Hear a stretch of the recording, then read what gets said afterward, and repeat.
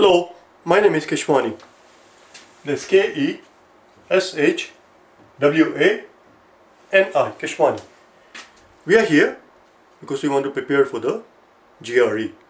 We have been solving GRE math problems out of this book here, the official guide to the GRE, the revised general test.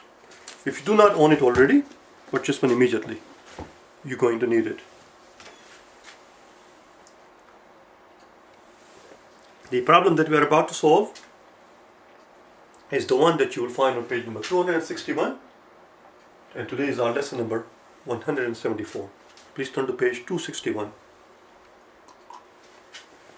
Problem number 12. Problem number 12 is a pretty straightforward, simple problem. We're given a circle with a radius of 4.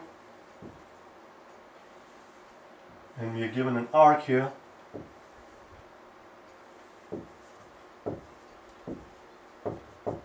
ABC, and we are told that it is 40 degrees.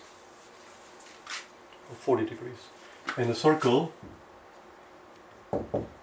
has radius of 4. Very first thing they ask for is the circumference. The circumference of the circle is 2 pi r, very straightforward, very simple. 2 times pi times r, which we know is 4. 2 times pi times r, which we know is 4, so it's just 8 pi. The second part, they ask for the length of the arc ABC. Length of the arc ABC. And typically, when it's arc, we put it at a curved line as opposed to a straight line. When it's AB, it's a straight line. If you're trying to say that, had it been, this is how the symbols are used. You can write AC as which means a straight line AC. But if you put AC and then you put an arc around it, that means it's an arc like that. Arc ABC, the length of the arc ABC. Now there are a couple of ways.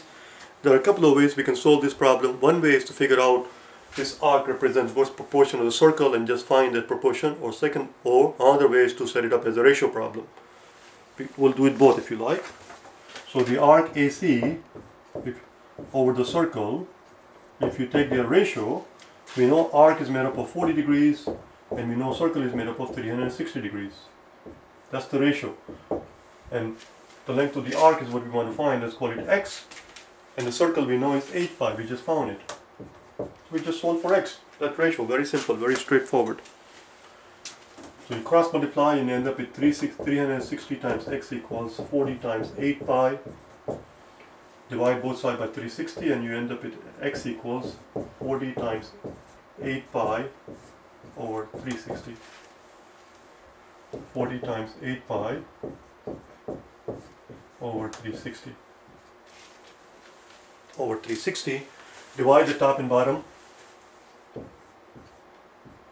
Divide the top and bottom by 10 and you will get rid of 0. Divide the top and bottom by 4. 36 says 9 4, so you end up with 8 pi over 9 or 8 over 9 pi. Voila. That's it. So that was one way of doing it. Another way of tackling the same problem, the length of arc ABC, would have been this. This is not different. What we are about to do is the exact same thing as what we did here, but done in a little bit different way, which is to first figure out this 40 degree represents what proportion of the whole circle. Well, 40 degree is what proportion of the circle. Again, zeros will cancel out. 4 divided by top and bottom, so we find out that 40 degrees is 1/9 of the circle. We know that the whole circle is 2 pi r, which we know is 4.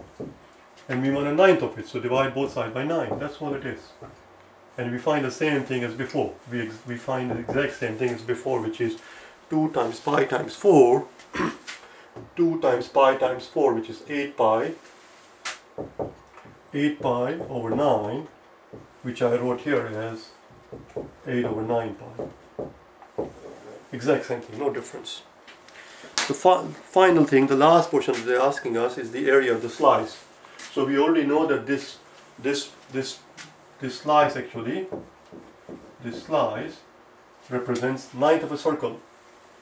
slice we just found equals a ninth of the circle. So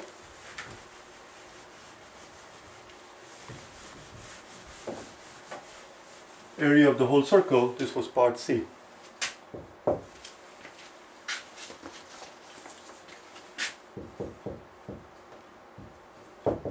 Area of the slice equals 1/9